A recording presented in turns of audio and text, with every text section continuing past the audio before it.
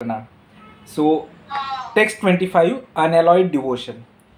Kunti uvacha त्वयि मे अनन्या विषया मतिर्मधुपते अशक्रत रतिम उदहवतद अद्ध Gange वौघम उदन्वन्ति. O Lord of Madhu, as the Ganges forever flows to the sea without hindrance, let my attraction be constantly drawn unto you without being diverted to anyone else. त्वयि मे अनन्या विषया मतिर्मधुपते अशक्रत रतिम उद्वहतद अद्ध Gange वौघम उदन्वन्ति. Srimad Bhagavatam 1.8.42. Perfection of pure devotional service is attained when all attention is diverted toward the transcendental loving service of the Lord. To cut off the tie of all other affections does not mean complete negation of the finer elements like affection for someone else.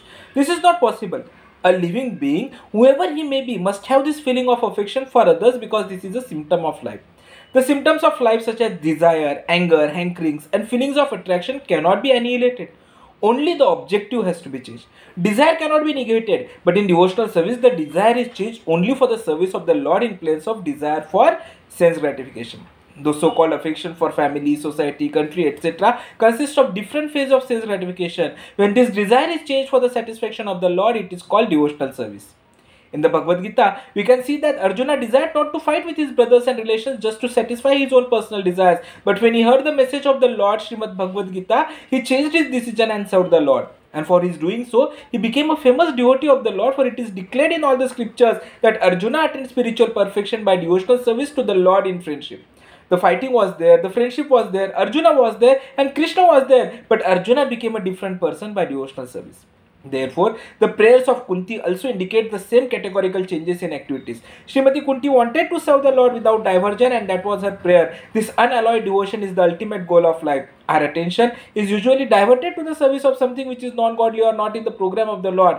When the program is changed into the service of the Lord, that is to say, when the senses are purified in relation with the service of the Lord, it is called pure, unalloyed devotional service. Srimati Kunti Devi wanted that perfection and prayed for it from the Lord. Her affection for the Pandavas and the Vrishnis is not out of range for devotional service because the service of the Lord and the service of the devotees are identical. Sometimes service to the devotee is more valuable than service to the Lord, but here the affection of Kunti Devi for the Pandavas and the Vrishnis was due to family relation. This tie of affection in terms of material relation is the relation of Maya, because the relations of the body or the mind are due to the influence of the external energy. Relations of the soul established in relation with the Supreme Soul are factual relations. When Kunti Devi wanted to cut off the family relation, she meant to cut off the relation of the skin. The skin relation is the cause of material bondage, but the relation of the soul is the cause of freedom. This relation of the soul to the soul can be established by the via medium of the relationship with the Super Soul. Seeing in the darkness is not seeing, but seeing by the light of the sun means seeing the sun and everything else which was unseen in the darkness. That is the way of devotional service. In the previous verse of Srimad Bhagavatam, Kunti prayed that the Lord kindly cut off her attraction for her kinsmen, the Pandava and the Vrishni families. However, giving up one's attraction for material things is not sufficient. The Mayavadi philosophers say, Brahma Satyam Jagan Mithya. This world is false and Brahman spirit is truth. We admit this, but qualify it. As living entities, we want enjoyment. Enjoyment means variety. It is not possible to enjoy anything without variety. Why has God created so many colors and so many forms? In order to create enjoyment out of variety, for variety is the mother of enjoyment. Mayavadi philosophers, impersonalists want to negate this variety. But what is the result? Because they do not engage in devotional service, they simply undertake the hard labor of austerities and penances without achieving any permanent result. This is explained by a prayer in Srimad Bhagavatam 10.2.32. न अन्ये अरविंदक्ष विमुक्त मनिनास त्वयि अस्तभवद अविशुद्ध बुद्धयाः अरुह्य कृच्छ्रेण परम पदम ततः पतन्ति अधो अनाद्रता युष्मद् अनग्रह्यया. O lotus-eyed Lord, those who think they are liberated in this life but do not render devotional service to you must be of impure intelligence. Although they accept severe austerities and penances and rise to the spiritual position to impersonal Brahman realization, they fall down again because they neglect to worship your lotus feet. The human form of life is meant for re-establishing our relationship with God and acting according to that relationship. Even in ordinary dealings, one businessman who intends to do business with another must first establish some relationship with him, and then transactions can take place. Similarly, a husband and wife establish a relationship by marriage and then they live together. In a similar way, Human life is meant for re-establishing our relationship with God. The material world means forgetfulness of this relationship. There is no Krishna consciousness in this material world, for as soon as there is Krishna consciousness, as soon as there is action on the basis of Krishna, it is no longer the material world but the spiritual world. As a woman, Kunti Devi had a relationship with two families. That was her attachment. Therefore, she prayed to Krishna to cut off this relationship and free her. But after becoming free, what should she do? That is the question. One may be employed in some business and feeling inconvenience, resign. That resignation may be alright. But if by resigning one becomes unemployed and has no engagement, then what is the value of resigning? Those who are frustrated and confused want to negate this material world. They don't know what they want, but they do not know what they do not want. People are always saying, I don't want this, but what do they want? That they do not know. What one should actually want is explained by Kunti Devi. She says, let my family relationship cease, but let my relationship with you be confirmed. In other words, she does not want to be attracted to anything but Krishna. This is perfection and this is actually wanted. The word Ananya Vishaya means Ananya Bhakti, undeviating devotional service. We must simply be attached to Krishna 24 hours a day without deviation. In this way, our renunciation can be perfect. If we think we can be attached to Krishna and material things at the same time, we are mistaken. We cannot ignite a fire and at the same time pour water on it. If we do, the fire will not act. The Mayavadi sannyasis renounce this world. Brahma Satyam Jagat Mithya. It is very good to preach renunciation of the world, but side by side we must have attraction for something, otherwise our renunciation will not remain. We see many Mayavadi sannyasis who say Brahma Satyam Jagan Mithya, but after they take sannyasa they return to the material world to open hospitals and do philanthropic work. Why? If they have left this world considering it mithya false, why do they return to take up politics, philanthropy and sociology? Actually, this is bound to happen, for we are living entities and are active. If out of frustration we try to become inactive, we shall fail in our attempt. We must engage in activities. The supreme activity, the Brahman spiritual activity is devotional service. Unfortunately, the Mayavadis do not know this. They think that spiritual world is void. However, the spiritual world is exactly like the material world in that it has varieties. In the spiritual world, there are also houses, trees, roads, chariots, everything is there, but without the material inebrities. As described in Brahma Samhita 5.29, Chinta Mani Prakara Satmashu Kalpa Vriksha Lakshavrati Shru Surbir Abhipalayantam Lakshmi Sahasra Sata Sambhrama Sevyamanam Govinda Madi Purusham Tamaham Bhajam. I worship Govinda, the primeval Lord, the first progenitor who is tending the cows, yielding all desires, in abodes built with spiritual gems, surrounded by millions of purpose trees, and always served with great reverence and affection by hundreds of thousands of goddesses of fortune or gopis. In the spiritual world, there are kalpavriksha trees which yield whatever type of fruit we desire. In the material world, a mango tree cannot supply grapes, nor can a grapevine supply mangoes. In the spiritual world, however, if you take a mango from a tree and at the same time desire grapes, the tree will supply them. This is called desire tree. These are some of the actualities of the spiritual world. In this material world, we require sunlight and moonlight, but in the spiritual world, there is no need of sunlight and moonlight because everything and everyone is effulgent. In Krishna Lila, Krishna stole butter and the neighborhood friends of Mother Yashoda complained. Actually, they were not complaining, but were just enjoying the bodily features and the fun of Krishna. They told Mother Yashoda, your son comes to our house and steals butter. We try to conceal it in the dark so that he cannot see it, but somehow he still finds it out. You had better take away all his ornaments because we think that the light of his jewels helps him find the butter pot. Mother Yashoda replied, yes, I will take off all his ornaments. But the neighbors would reply, no, it is useless. Somehow, this boy has an effulgence that comes out of himself. He can find the butter even without the ornaments. Thus, the transcendental body is effulgent. It is because of the effulgence of Krishna's transcendental body that there is light. Whatever light we see is simply borrowed light from Krishna's effulgence as stated in Brahma Samhita 5.14. Yasya prabha prabhoto jagat anda koti shvashesha vasudhati vibhuti bhinnam tad brahma nishkalam ananta ashesha bhutam govindamadi purusham tamaham bhajami. In the millions and millions of universes, there are innumerable planets and each of them is different from the others by its cosmic constitution. All of these planets are situated within the spiritual effulgence called the Brahma Jyotir. This Brahma Jyotir is the bodily effulgence of the Supreme Personality of Godhead whom I worship.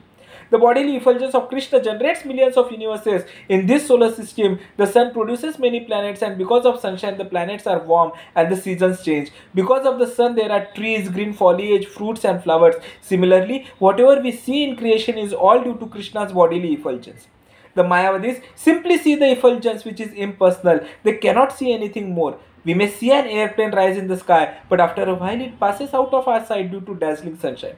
The airplane is there, but we cannot see it. Similarly, if we simply try to see the effulgent Brahma Jyotir, we are unable to see within it. One of the mantras in the Ishopanishad therefore petitions the Lord to wind up his effulgence so that he can be seen properly. The Mayavadi philosophers cannot see the personal activities of Krishna nor the planet where Krishna is personally active. The Bhagavatam says, Aruya krachena param padam tata padanti adho anadrata yushmat anugraha. Because they do not see the lotus feet of Krishna, they have to return to this material world despite all their serious penances and austerities. This renunciation in itself will not help us. We may artificially renounce, but again we shall become so-called enjoyers. Just such renunciation and enjoyment is like a pendulum that goes this way and that. On one side we become false renunciants, and on the other we become false enjoyers. The remedy, however, is here. If we really want to become detached from this material world, we must increase our attachment for Krishna consciousness. Renunciation alone will not help us. Therefore, Kunti Devi prays, Tvai me ananya vishaya. She prays that her attraction be constantly drawn unto Krishna without being diverted to anything else. This is bhakti, pure devotional service. For as mentioned by Rupa Goswami, devotional service should be unalloyed. Anya bhilashita shunyam jnana karma adi anavritam. In this material world, there are jnanis and karmis. The karmis are fools who unnecessarily work very hard, and the jnanis are those who, when a little elevated, think, why work so hard? So many things are not required. Why accumulate so much money and food and so much false prestige? The jnani thinks in this way. The bhakta, however, is beyond the karmi and the jnani. The karmi has many desires and the jnani tries to get rid of all desires. But desirelessness can be possible only when we desire to serve Krishna. Otherwise, it is not possible to get rid of desires. Jnana karma di anavratam. As bhaktas, we should have no desires for jnana and karma. We should be without attachment for material things, but we must have attachment for Krishna. In this way, our detachment will be fixed. We must cultivate Krishna consciousness favorably. Anukullena Krishna anushilanam. This means thinking of how Krishna will be satisfied. We must always think of Krishna just like the gopis. The Krishna consciousness of the gopis was perfect because they had no desire other than to try to please Krishna. That is perfection. Therefore, Chaitanya Mahaprabhu recommends Ramya Kachit Upasna Vrajavadhu Vargena Ya Kalpita. There is no better process by which to worship the Supreme Personality of Godhead than that method adopted by the gopis. The gopis had no desire other than to satisfy Krishna. All the gopis tried to satisfy him, including the elder gopis, Yashoda and her friends, and so also did the elderly gopas like Nanda Maharaj and his friends. The boys and girls of Vrindavan who were of the same as Krishna also tried to satisfy him. Everyone tried to satisfy Krishna, even the cows, the flowers, the fruits and the water of Vrindavan. This is because everything in Vrindavan is spiritual, nothing is material. We should therefore understand the difference between spiritual and material. That which is material has no living symptoms, and that which is spiritual has all living symptoms. Both the trees in the spiritual world and those in the material world are living entities, but in trees here the living symptoms are absent. A human being is a living entity, and the devotees in the spiritual world are also living entities, but in the human beings who are not Krishna conscious, the real symptoms of life are absent. Actually, there is no other consciousness but Krishna consciousness, and that consciousness is spiritual. Thus, even while in this material world, if we simply increase our Krishna consciousness, we shall live in the spiritual world. If we live in the temple, we live in the spiritual world, because in the temple there is no business other than Krishna consciousness. There are so many engagements carried out for Krishna. Those who strictly follow the regulations of Krishna consciousness actually live in the spiritual world, not the material world. We may think we are living in New York, Los Angeles or elsewhere, but we are actually living in Vaikuntha. It is a question of consciousness. A bug may sit on the same seat with the spiritual master, but because the spiritual master has developed consciousness and the bug does not, they are different. They may be sitting in the same place, but the bug remains a bug and the spiritual master remains the spiritual master. The position in space may remain the same, just as we remain in the material world or the spiritual world. But if our Krishna consciousness is strong, we are not in the material world. This renunciation by itself, the simple giving up of worldly things, is not sufficient. Renunciation may be a helpful process, but it will not help absolutely. When we increase our attachment for Krishna, our renunciation will be perfect. As we increase attachment for Krishna, attachment for this material world will automatically diminish. Attachments for Krishna and the material world cannot go hand in hand. If a woman is attached to two men, her husband and a paramour, she cannot maintain her attachment for both. Her attachment will increase for her paramour. Although she may work at her husband's home very nicely, her mind will be attached to her paramour and she will think, when shall I meet him tonight? In the same way, if we increase our attachment for Krishna, the detachment or renunciation of this material world will automatically come. Bhakti paresanubhavo viraktir anyatra cha. Bhagavatam 11.2.42. Thus, Kunti Devi prays to Krishna that he may grant her his mercy by which she can become attached to him. We cannot increase our attachment for Krishna without Krishna's mercy. We cannot become devotees without Krishna's mercy. Therefore, we simply have to serve Krishna, or by service Krishna is satisfied. Krishna does not require everyone's service, for he is perfect in himself. However, if we give him service wholeheartedly and sincerely, then by his mercy we shall make advancement. Sevan mukhehi jivvadau swayam eva sfuratadaha. God will reveal himself to us. We cannot see God with our blunt eyes. How then can we see him? Premanjana churita bhakti vilochanena santas sadaiva hridayeshu vilokayanti. Brahma Samhita 5.38. We have to smear our eyes with the ointment of love, then Krishna will reveal himself. Krishna will actually come in front of us. When Dhruv Maharaj was undergoing penance and meditating upon the form of Vishnu within his heart, the Vishnu form suddenly disappeared and his meditation broke. Upon opening his eyes, Dhruv Maharaj immediately saw Vishnu before him. Like Dhruv Maharaj, we should always think of Krishna, and when we attain perfection, we shall see Krishna before us. This is the process. We should not be too hasty. We should wait for the mature time. Of course, it is good to be eager to see Krishna, but we should not become discouraged if we do not see him immediately. If a woman gets married and wants a child immediately, she will be disappointed. It is not possible to have a child immediately. She must wait. Similarly, we cannot expect that just because we engage ourselves in Krishna consciousness, we can see Krishna immediately. But we must have faith that we will see him. We must have firm faith that because we are engaged in Krishna consciousness, we shall be able to see Krishna face to face. We should not be disappointed. We should simply go on with our Krishna conscious activities, and the time will come when we will see Krishna just as Kunti Devi sees him face to face. There is no doubt about this. In the Bhagavad Gita, it is stated that even if one is sometimes found to be somewhat misbehaved, he is to be considered saintly if he engages steadily in the service of Krishna. Sometimes American or European devotees may be criticized because they make mistakes and fall short of the system for worshipping the deity as practiced in India. But still, according to Bhagavad Gita, they must be considered saintly. We must fix our minds upon serving Krishna sincerely and seriously, and then even if there is some mistake, Krishna will excuse it. Rupa Goswami says, Tasmat kenapi upayena manak Krishna niveshayet. If we should first fix our minds upon Krishna, and then ability to follow the other rules and regulations will automatically follow. In the beginning, we should try our best to fix our minds upon the lotus feet of Krishna, and then everything else will automatically become correct. Kunti Devi addresses Krishna as Madhupati. Krishna has thousands of names, and the name Madhupati indicates that he killed the demon Madhu. Krishna consciousness is likened to a river, but not an ordinary river. It is like the river Ganges, which is very pure and directly connected to Krishna. Kunti Devi prays that just as the river Ganges flows towards the sea, her attraction will flow incessantly towards Krishna's lotus feet. This is called Ananya Bhakti, unalloyed devotion. Thus Kunti Devi prays that her attraction for Krishna will flow without hindrance. Kunti Devi says, Tvai me ananya vishaya matir madhupate shakrat ratim udvahatad adha gange vagahum udanvanti. O Lord of Madhu, as the Ganges forever flows to the sea without hindrance, let my attraction be constantly drawn unto you without being diverted to anyone else. Tvai me ananya vishaya matir madhupate ashakrat ratim udvahatad adha gange vagahum udanvanti. Hare Krishna. धन्यवादः।